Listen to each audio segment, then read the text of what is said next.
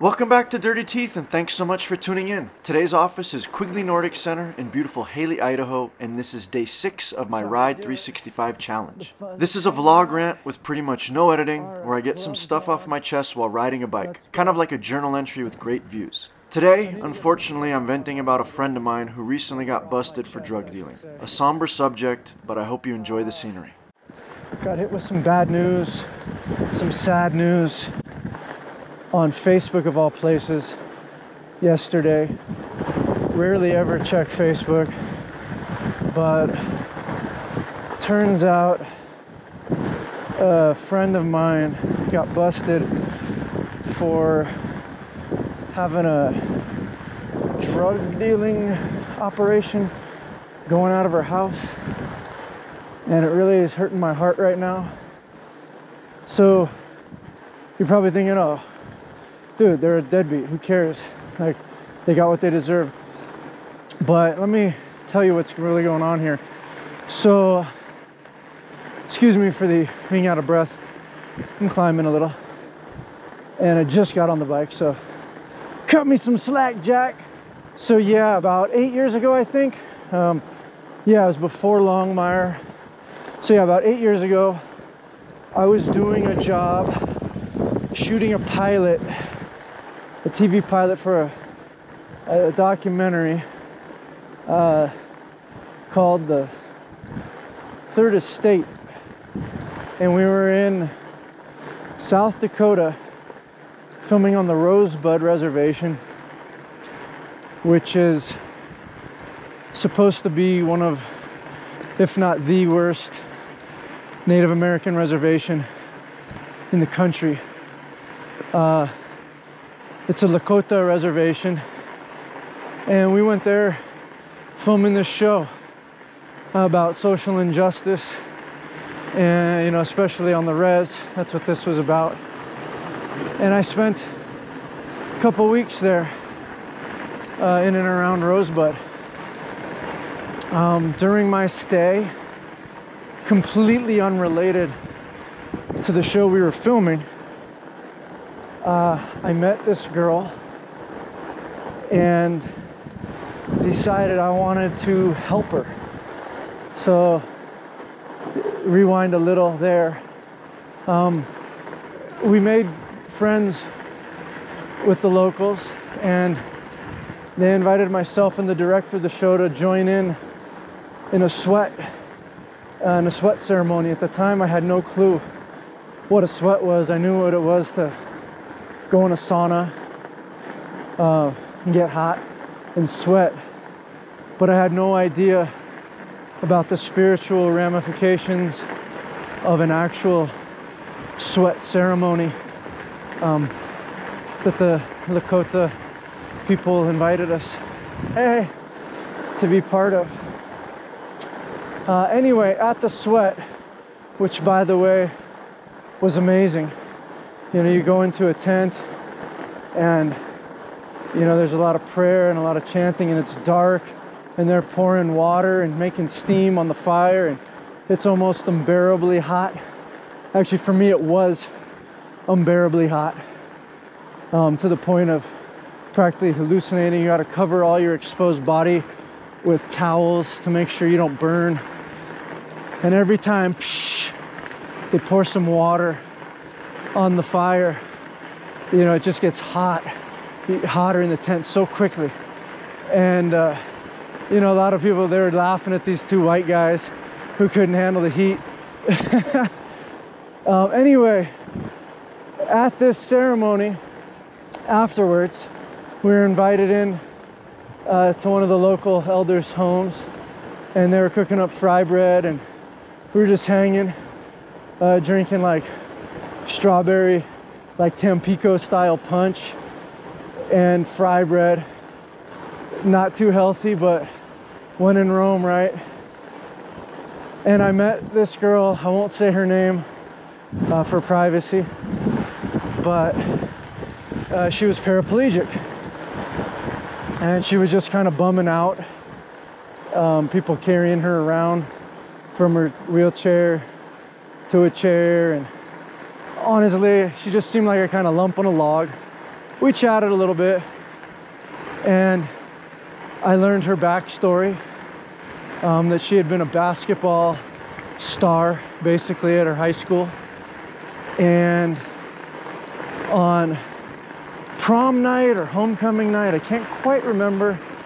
Anyway, she was in a car filled with a bunch of teenagers, and the driver of another vehicle, I believe, I can't remember actually if it was the driver of her car or the driver of the other vehicle. Anyway, car crash, she comes out paraplegic at age like 17. Changes her life. She's a lump on a log, really down in the dumps. So at the time, I was teaching at Disabled Sports a lot, volunteering in Mammoth at the Disabled Sports program. I had a really good friend, still do, one of the most inspirational people I've ever met, named Jeremy McGee, who himself is a paraplegic, and who we made a feature-length documentary film about when he climbed and skied Bloody Couloir in Mammoth. Whole other story. You gotta watch that documentary though. Anyway, Jeremy, super inspirational, 100% independent paraplegic. And I'm thinking to myself, dude, we gotta get this girl off her ass to learn that there is life after injury. She's getting crapola medical treatment at the hospital on the res, and you know, they don't know what's going on. So I talked to my buddy Brad, who is another amazing human being, and we figure out a way. Look, we're gonna go back there, we're gonna raise some money, we're gonna take her to Mammoth for a week or two and show her, introduce her to other disabled people that are doing stuff with their lives, that are positive influences on everybody they meet and inspirations, instead of just sitting at home and smoking weed and feeling sorry for yourself. You know, you play basketball, you know, you can play wheelchair basketball, stuff like that. So long story short, we talked to my buddy Brian, who's a PT guy in Mammoth, good friends with a neurologist at USC, because her doctors couldn't even, like, her mother wasn't completely convinced that she was actually permanently paralyzed because her medical treatment was so poor. They didn't even have enough knowledge to know what's going on. So talk to Brian, he hooks us up with a top neurologist at USC. We get her to LA. Oh, and somehow she agreed to do all this. You know, obviously we fronted the money, we raised the money for it, and we fly her to LA. Brad and I meet her. We take her to USC. She gets tests done, yada yada yada. Our buddy Jason is the star of this TV show soap opera called General Hospital. We take her to the set to meet Jason. Okay, cool. That's LA. Now we get in a car, we come up to Mammoth, my home, and we take her to Disabled Sports. We got her the mountain. Mammoth Mountain actually donated an apartment for her to stay at. I guess I'm jumping the gun here. What turned into a 1-week visit wound up being like a 6-month scholarship to live in Mammoth through a winter, but I'm jumping the gun. So back to the 1 week. We came up, she met people. We went pontoon fishing out on Convict Lake. This is, you know, summertime now. You know, pontoon fishing. We went and she played wheelchair basketball with a bunch of disabled cats in the gym. She rode bikes. We took her on everything. Kathy, the head of Disabled Sports, took her in like a daughter and just showed her the ropes. And man, we could all just see the light in her eyes, the spark change. And you know, she met Jeremy, and she met all these other disabled cats that were doing transfers themselves, getting in and out of their car by themselves, doing their daily stuff all by themselves. And she started to feel, you know, dare I say, kind of like a loser for counting on everybody else to handle their crap for her. So she built up strength and was able to get in and out of her chair, transfer into a car, and really started just seeing improvement. Anyway, like I said, that time during the summer morphed into coming, you know, she went home for a couple months and then came back out with a scholarship to spend a winter in Mammoth. Mammoth Mountain donated an apartment in you know, an employee housing for her to stay at. She had a roommate. Only rule, no, don't smoke weed, you know, and make sure you blah blah blah. And she spent a whole winter in Mammoth, and it was fantastic, man. She was skiing, she learned how to ski, she was doing everything. So damn proud of her. So this is why this hurts. I've given you this backstory now. When I find out yesterday that a car was pulled over last week on the res on Rosebud, and they found a little bit of weed in the car and got a search warrant for the house.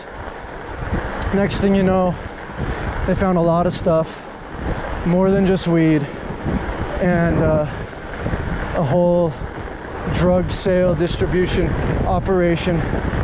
And to know that it was this sweet girl that made so much progress and has fallen back into the crappy res life. So it hurts. It's been years since I've talked to her or her mom. My older daughter, who's 11, knows her. She was sitting on her lap on her chair when she was in Mammoth. Anyway, I'm sorry for ranting or venting, but I'm just pissed and sad. Someone with so much potential to piss it away again when we had the hopes that she'd make something and do better. I don't know, man, but this res, if any of you have ever been to the reservation, like this place Rosebud, it's like a third world country in there. It is in the middle of the most beautiful scenery. I saw some of the most beautiful sunsets on the res, but yet there's burned down houses from the gangs. You know, they don't have the money to buy guns. They just burn each other's houses down. Like when they have beefs or crap with each other, they were literally like, okay, I'm gonna go down the block, I'm gonna burn down that rival gang member's grandma's house. And then guess what? There's no money. That house doesn't get rebuilt. There's a pile of rubble. Hey, my car stopped working, but we don't have money to fix it or do whatever it takes.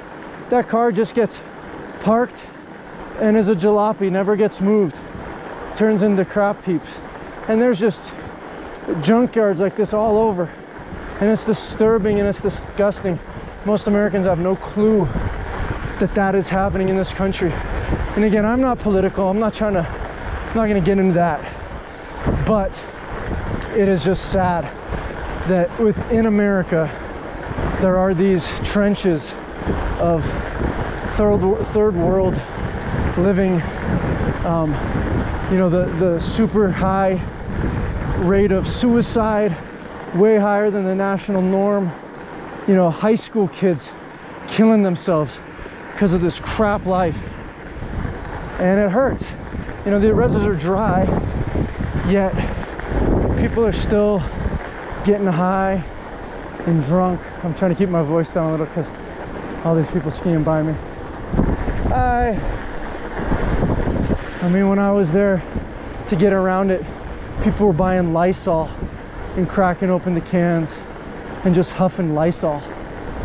Stuff like that. Anyway, sorry for the rant. I don't mean to be a Debbie Downer, but I just hope in my heart of hearts that my friend can work through this, can learn from it, come out and grow, and maybe this is the tipping point I'm gonna pray that this is the turning point she needs to become a better person and move past this. She knows she has friends who care and will do anything for her. So anyway, on that note, welcome to the channel. Welcome to beautiful Idaho. I'm out here at Quigley Nordic, just taking an afternoon spin, getting some of that off my head, continuing my 365-day ride challenge. I believe today is number 6 or something. Just started, still fresh, but taking it super serious. Anyway, if you got any comments, please throw them in the comment section. Otherwise, you know what to do. Please give us a like, subscribe, and click the notification bell to ensure more people see our videos and that you don't miss one. So thanks, and remember, ride bikes, drink beer, live happy. See you on the next one. Thanks so much for squeezing dirty teeth into your busy schedule. Please help us reach more people and ensure you receive new videos by giving this video a like, subscribing to the channel, and clicking the notification bell. Until next time, ride bikes, drink beer, live happy.